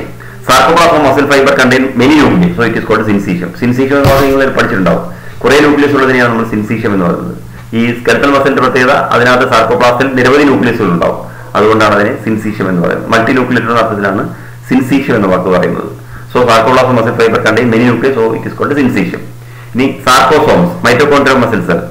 മൈറ്റോകോൺട്രിയയാണ് നമ്മൾ സാർക്കോസോം എന്ന് പറയുന്നത്. മസിൽസിനകത്തുള്ള മൈറ്റോകോൺട്രിയ ഉള്ളതുകൊണ്ടാണ് നമ്മൾ പറയുന്ന പേരാണ് സാർക്കോസോം എന്ന് പറയുന്നത്. ഇനി എൻഡോപ്ലാസ്മിക് റെറ്റിക്കുലത്തിനെയാണ് സാർക്കോപ്ലാസ്മിക് റെറ്റിക്കുലം എന്ന് പറയുന്നത്. ഇതിൽ ഈ ടേമുകൾ ഇതിൽ നിങ്ങൾ പഠിക്കേണ്ട വാക്കുകൾ പറഞ്ഞ ഫേസിക്കിൾസും ഫേഷ്യയാണ്. പക്ഷെ മറ്റുള്ളത് മനസ്സിലാക്കിയിരിക്കണം. കാരണം ഇന്ന് നമ്മൾ വരുന്നതൊക്കെ സാർക്കോലെമ്മ, സാർക്കോപ്ലാസം, സാർക്കോപ്ലാസ്മിക് റെറ്റിക്കുലം എന്നൊക്കെ പറയുമ്പോൾ അത് എന്താണെന്ന് ഓർത്തിരിക്കാൻ വേണ്ടി പഠിച്ചാൽ മതി. പക്ഷേ എക്സാമിനേഷന് വേണ്ടി പഠിക്കേണ്ട രണ്ട് വാക്കുകളാണ് ഫേസിക്കിൾസും ഫേഷ്യയും. മറ്റേ നമ്മൾ മനസ്സിലാക്കിയിരിക്കണം. പ്ലാസ്മ മെംബ്രെയിൻ ഓഫ് മസിൽ ഫൈബറിനെ സാർക്കോലെമ്മ എന്ന് പറയുന്നു. സൈറ്റോപ്ലാസം ഓഫ് മസിൽ ഫൈബറിനെ സാർക്കോപ്ലാസം എന്ന് പറയുന്നു. എൻഡോപ്ലാസ്മിക് റെറ്റിക്കുലം ഓഫ് മസിൽ ഫൈബറിനെയാണ് നമ്മൾ സാർക്കോപ്ലാസ്മിക് റെറ്റിക്കുലം എന്ന് പറയുന്നത്. ഇങ്ങനെയൊക്കെയുള്ള വാക്കുകൾ പറയും. പിന്നെ സിൻസീഷ്യം എന്ന വാക്ക് ഓർത്തിരിക്കുക. മൾട്ടി ന്യൂക്ലിയേറ്റഡ് ആണ് മസിൽ ഫൈബർ എന്നതുകൊണ്ടാണ് അതിനെ നമ്മൾ സിൻസീഷ്യം എന്ന് പറയുന്നത്. അത് ചിലപ്പോൾ നിങ്ങൾ മുമ്പ് പഠിച്ചിട്ടുണ്ടാവും. സിൻസീഷ്യം കുറേ ന്യൂക്ലിയസ് ഉള്ള ഒരു സെല്ലിനെയാണ് നമ്മൾ സിൻസീഷ്യം. സൈറ്റോപ്ലാസ്മിൽ ഒന്നിലധികം ന്യൂക്ലിയസ് ആണെങ്കിൽ നമ്മൾ സിൻസീഷ്യം എന്നാണ് പറയുക. അപ്പോൾ ഇവിടെ മസിലുകളെന്ന് സിൻസീഷ്യം എന്നാണ് എല്ലാം അറിയപ്പെടുന്നത്. അപ്പോൾ നമ്മൾ ഇതിനകത്ത് ഇത് ആ ടേമുകളിൽ നിങ്ങൾ പഠിക്കേണ്ട ഒന്ന് ഫേസിക്കിൾസ് ആണ്. ഫേസിക്കിൾസ് എന്ന് പറഞ്ഞാൽ ഇത് ഓർത്താൽ മതി. അതായത് skeletal muscles R made up of number of muscle fibres. Muscle bundles. ആ മസിൽ ബണ്ടിൽസിനെയാണ് നമ്മൾ ഫേസിക്കിൾസ് എന്ന് പറയുന്നത്. ഇനി മസിൽ ബണ്ടിൽസ് അല്ലെങ്കിൽ ഫേസിക്കിൾസ് are held together by A common connective tissue layer which is called fascia. ആ രണ്ട് വാക്കുകളും നിങ്ങൾ ഇതിനകത്ത് നിന്ന് അല്ലാതെ പഠിച്ചു വെക്കണം. പിന്നെ മെംബ്രെയിനുകൾ, പ്ലാസ്മ മെംബ്രെയിനിന്റെ അല്ലെങ്കിൽ മസിലിന്റെ മെംബ്രെയിൻ നമ്മൾ പറയുന്ന പേരാണ് സാർക്കോലെമ്മ. മസിലിന്റെ സൈറ്റോപ്ലാസം പറയുന്ന പേരാണ് സാർക്കോപ്ലാസം. മൾട്ടി ന്യൂക്ലിയേറ്റഡ് ആയതുകൊണ്ട് മസിൽ ഫൈബറുകളെ നമ്മൾ സിൻസീഷ്യം എന്നാണ് പറയുന്നത്. മൈറ്റോകോൺട്രിയ, മസിൽ സെല്ലിന്റെ മൈറ്റോകോൺട്രിയാണ് സാർക്കോസോം എന്ന് പറയുന്നത്. അതിന്റെ എൻഡോപ്ലാസ്മിക് റെറ്റിക്കുലത്തിനെയാണ് സാർക്കോപ്ലാസ്മിക് റെറ്റിക്കുലം എന്ന് പറയുന്നത്. അതിൽ ഈ സാർക്കോസോം എന്ന വാക്ക് നമ്മളങ്ങനെ കൂടുതലായിട്ട് ഇവിടെ ഉപയോഗിക്കുന്നില്ല നമ്മൾ. പക്ഷേ ഈ ബാക്കി അതായത് സാർക്കോലെമ്മ, സാർക്കോപ്ലാസം, സാർക്കോപ്ലാസ്മിക് റെറ്റിക്കുലം എന്ന വാക്കുകൾ നമ്മൾ ഇനി വരുന്ന ഭാഗത്തെല്ലാം നമ്മൾ ഉപയോഗിക്കുന്നുണ്ട്. അപ്പൊ അതിന് തൊട്ട് താഴെ കൊടുത്ത ചിത്രത്തിൽ നോക്കിക്കഴിഞ്ഞാൽ നമുക്ക് അതൊക്കെ കാണാം. അതായത് എന്താണ് ഇവിടെ ഉദ്ദേശിക്കുന്ന ഓരോ ടേമുകളും. അതായത് ഫേസിക്കിൾസ് നിങ്ങൾ ഇവിടെ കാണിച്ചിട്ട് ഓരോ ബണ്ടിലുകളെയും കുറേ മസിലുകൾ ഒന്നിച്ചു ചേർന്ന് വരുന്ന ആ മസിൽ ബണ്ടിലുകളെയാണ് നമ്മൾ ഫേസിക്കിൾസ് പറയുന്നത്. ഇനി ആ മസിൽ ബണ്ടിലുകളെ നിങ്ങൾ നോക്കിക്കഴിഞ്ഞാൽ ഓരോന്നിനും ആ പൈപ്പ് പോലെ പുറത്തേക്കുന്ന ഓരോന്നും ഒരു മസിൽ ഫൈബറാണ് അല്ലെങ്കിൽ മസിൽ സെല്ലുകളാണ്. അതിനെ പൊതിഞ്ഞുകൊണ്ട് ഓരോ മസിലിനും ഒരു മെമ്പറിൻ ഉണ്ട്. അതിനെയാണ് നമ്മൾ സാർക്കോലെമ്മ എന്ന് പറയുന്നത്. ആ സാർക്കോലെമ്മയിൽ അകത്തോടി ധാരാളം ബ്ലഡ് ക്യാപ്പിലറി, മസിലിന് ബ്ലഡ് സപ്ലൈ ചെയ്യുന്ന ബ്ലഡ് ക്യാപ്പിലറികളും വരുന്ന ആ ചിത്രത്തിൽ കാണിച്ചിട്ടുണ്ട്. ഈ ചിത്രവും നിങ്ങളൊന്ന് പഠിച്ചിരിക്കുന്നത്. ഇത് മുമ്പ് പരീക്ഷയ്ക്ക് ഒരു പ്രാവശ്യം ഈ ചിത്രത്തിന്റെ ഐഡന്റിറ്റി ലേവൽ ചെയ്യാനൊക്കെ ചോദിച്ചിട്ടുണ്ട്. 2-3 ടൈമേ ഉണ്ടാവുള്ളൂ. പക്ഷേ അത് ഇമ്പോർട്ടന്റ് ആയിട്ട് ഓർത്തിരിക്കുക. അതായത് ഓരോ മസിലുകളെയും പൊതിഞ്ഞ് കാണുന്ന മൊത്തത്തിൽ ഒരു ബണ്ടിൽ കണ്ടില്ലേ, കുറേ ബണ്ടിലുകൾ ഒന്നിച്ച് വരുമ്പോൾ അതിനെയാണ് ഫേസിക്കിൾ എന്ന് പറയുന്നത്.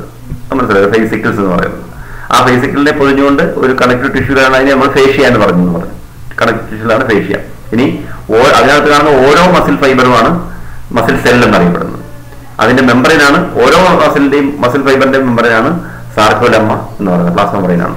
ഇനി ബ്ലഡ് ക്യാപ്പിലറികളും അതിനകത്ത് കാണപ്പെടുന്നു എന്നത് പ്രത്യേകതയാണ്. ഇതിനകത്ത് ഇനി നമ്മൾ ഈ മസിൽ ഫൈബറിന്റെ സ്ട്രക്ചറാണ് പഠിക്കേണ്ടത്. അപ്പൊ അത് പിന്നെ മസിൽ ഫൈബറിന്റെ സ്ട്രക്ചർ എന്ന് പറയുമ്പോൾ അതിനകത്ത് എന്തൊക്കെ ഭാഗങ്ങളാണ് കാണപ്പെടുന്നത് എന്നതാണ് നമ്മൾ ഒരു മസിൽ ഫൈബറിന്റെ സ്ട്രക്ചർ എന്നതുകൊണ്ട് ഉദ്ദേശിക്കുന്നത്. അപ്പോൾ മയോ ഫൈബ്രിൽസ് എന്ന് പറയുന്നത് ഇവിടെ large number of filaments arranged parallel in the sarcoplasm muscle fibre.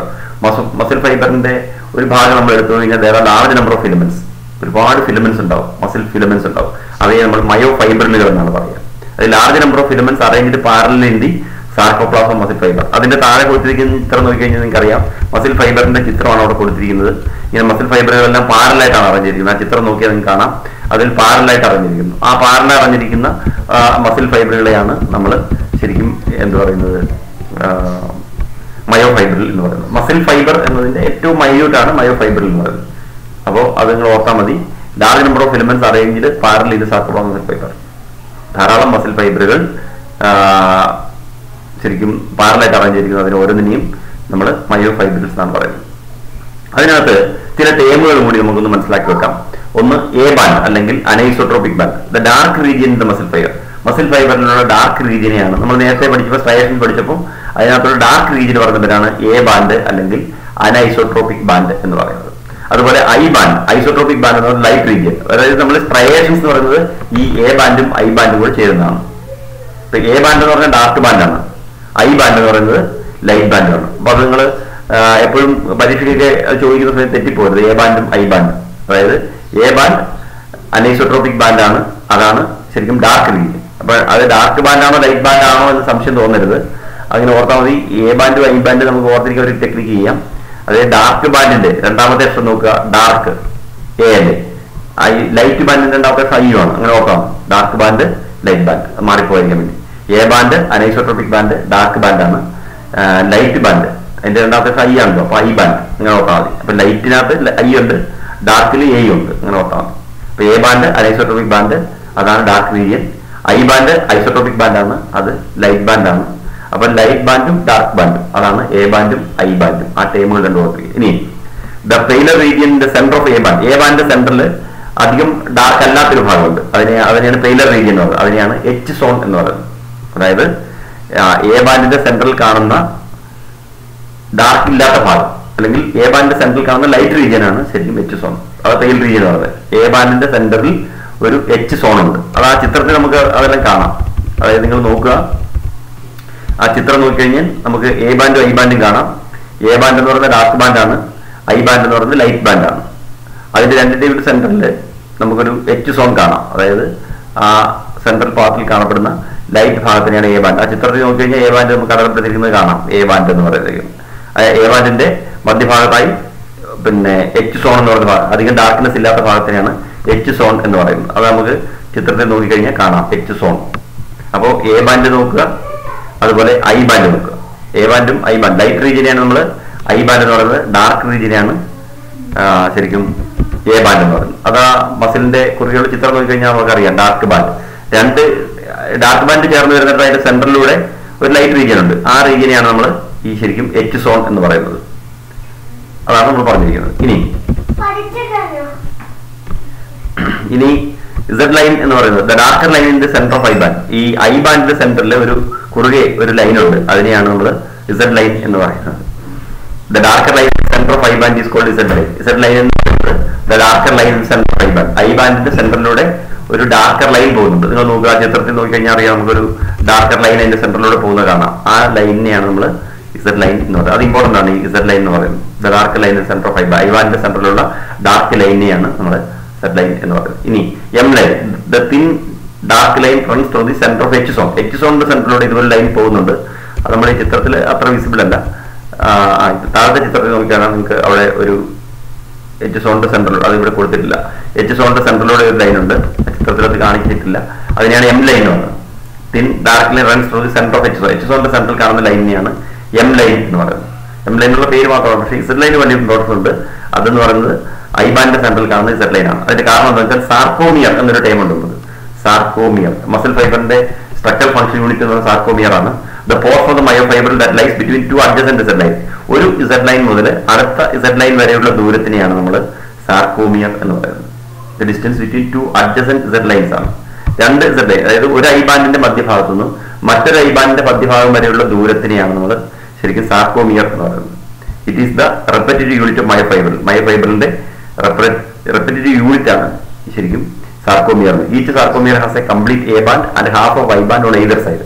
അപ്പൊ ശരിക്കും എന്താണ് ഒരു സാർക്കോമിയർ എന്ന് പറഞ്ഞാൽ അതിന്റെ ലെങ്ത് എന്ന് പറയുന്നത് ഒരു എ ബാൻഡ് മൊത്തം കൂടാതെ half of I band on either side. രണ്ട് സൈഡിലും ഹാഫ് ഓഫ് ഐ ബാൻഡ് ഉണ്ട് എന്ന് പറഞ്ഞാൽ ശരിക്കും എന്താണ് ഒരു സൈഡിലെ ഒരു ഐ ബാൻഡിന്റെ പകുതി, പിന്നെ ഒരു എ ബാൻഡ് ഫുള്ള്, വീണ്ടും ഒരു ഐ ബാൻഡിന്റെ പകുതി. അപ്പൊ എത്ര ശരിക്കും പറഞ്ഞാൽ എന്താണ് ഒരു എ ബാൻഡും ഒരു ഐ ബാൻഡും ചേരുന്നതാണ് ഒരു സാർക്കോമിയർ എന്ന് പറയുന്നത്. അതാണ് നമ്മൾ അതുമായി ബന്ധപ്പെട്ട ആ ചിത്രത്തിൽ കൊടുത്തിട്ടുണ്ട്. മസിൽ ഫൈബർ ഷോയിങ്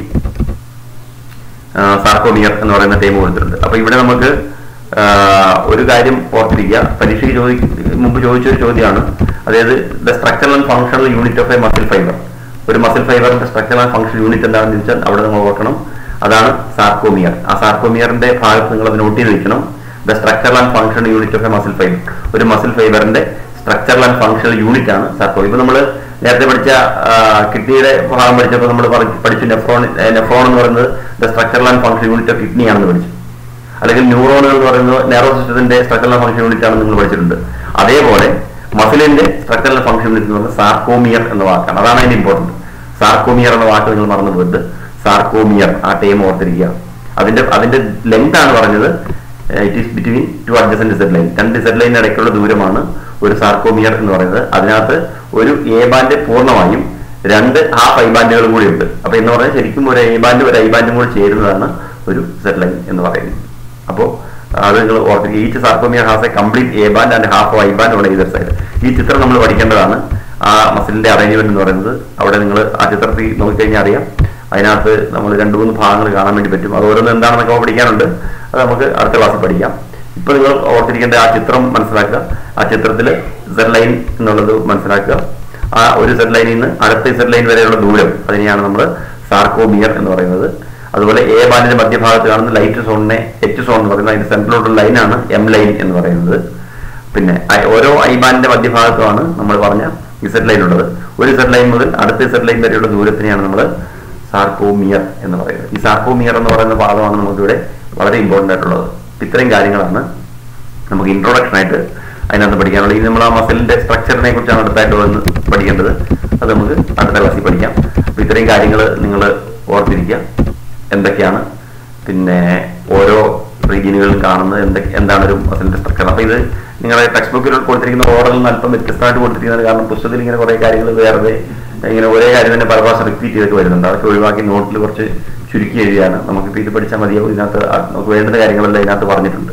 ഇത് വെച്ച് നിങ്ങൾ പഠിച്ചാൽ മതി. ആ ചിത്രം പക്ഷേ പഠിച്ചു വയ്ക്കണം. എങ്ങനെയാണ് ഒരു മസിലിന്റെ സ്ട്രക്ചർ എന്നുള്ളതിന്റെ ചിത്രം നമ്മൾ മനസ്സിലാക്കേണ്ടതാണ്. പരീക്ഷയ്ക്ക് ചോദിക്കുന്ന ഒരു ചിത്രമാണത്. ഇനി അതിന്റെ കൺട്രാക്ഷൻ വരുമ്പോൾ വീണ്ടും ആ ചിത്രം വരുന്നുണ്ട്. അതുകൊണ്ട് ആ ചിത്രം എങ്ങനെയാണ് എന്നുള്ളത് നമ്മൾ മനസ്സിലാക്കി വെക്കുക. എന്താണ് Z ലൈൻ എന്നൊക്കെ ഉള്ളത് നമുക്ക് ചിത്രം കണ്ടാൽ മനസ്സിലാവണം. എ ബാൻഡ് ഐ ബാൻഡ് മനസ്സിലാക്കണം. ഇതൊക്കെ നമ്മൾ മനസ്സിലാക്കേണ്ട ചില ഭാഗങ്ങളാണ്. ഇത്രയും കാര്യങ്ങൾ ഓർത്തിരിക്കുക. ഇനി ഒരു കാര്യം നമ്മൾ ഓർക്കേണ്ടത്, നമ്മൾ പിന്നെ ഈ പഠിക്കുന്നതിനോടൊപ്പം നമ്മൾ പഠിച്ച കാര്യങ്ങൾ നിങ്ങളൊന്ന് ഓർത്തിരിക്കാൻ വേണ്ടി നമ്മൾ ചെറിയ ടെസ്റ്റ് പേപ്പറുകൾ കൂടി നടത്തണം. ഞാൻ കഴിഞ്ഞ ദിവസം പറഞ്ഞിരുന്നു. നമുക്ക് ഇപ്പം പഠിച്ച പാഠഭാഗങ്ങൾ, കഴിഞ്ഞു പോയ പാഠഭാഗങ്ങൾ ഓരോന്നായി നമുക്ക് ചെറിയ ടെസ്റ്റ് പേപ്പറുകൾ നടത്താമെന്നാണ് കരുതുന്നത്. നമുക്ക് ഈ ആദ്യം നിങ്ങളൊന്ന് സ്കൂളിൽ വന്നതിന് ശേഷം തുടങ്ങിയ ഭാഗങ്ങൾ നമുക്ക് ടെസ്റ്റ് പേപ്പറിന് തുടങ്ങാമെന്ന് എനിക്ക് തോന്നുന്നു.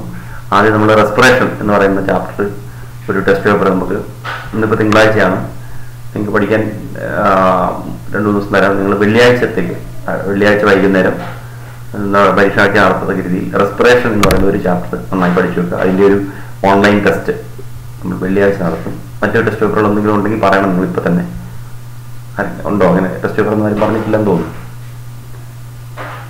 വെള്ളിയാഴ്ചത്തെ കാര്യം പറഞ്ഞിട്ടില്ല. അങ്ങനെയാണെങ്കിൽ ഫ്രൈഡേ ഈവനിങ് നമ്മൾ ഒരു ടെസ്റ്റ് പേപ്പർ നടത്തും.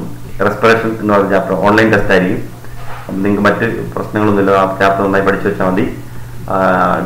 ആൻസർ നിങ്ങൾക്ക് അതിൽ തന്നെ എഴുതാവുന്ന രീതിയിലുള്ള സംവിധാനമാക്കാം. അപ്പം അതെല്ലാവരും പഠിച്ചു വെക്കുക. ഓരോ ചാപ്റ്ററും കൂടി പഠിച്ചാലേ നമുക്ക് ഇതൊക്കെ ഓർത്തിരിക്കാൻ പറ്റുള്ളൂ. അപ്പം വെള്ളിയാഴ്ച നമുക്ക് ആ ചാപ്റ്ററിൻ്റെ ഒരു പരീക്ഷ നടത്തും. റെസ്പിറേഷൻ ഒരു ചാപ്റ്റർ മാത്രം, റെസ്പിറേഷൻ മാത്രം.